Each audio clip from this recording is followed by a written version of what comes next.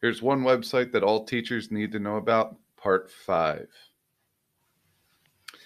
How often do teachers use PDFs in their everyday practice? Pretty much every single day. You'll run across a PDF that you want to edit.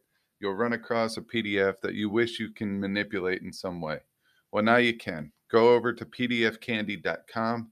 Check out all the awesome tools that allow you to manipulate your PDF, whether you want to convert your PDF, whether you want to edit or split your PDF, delete pages within a PDF, sign a PDF, or even extract images and text. You can do that with pdfcandy.com. Go check it out.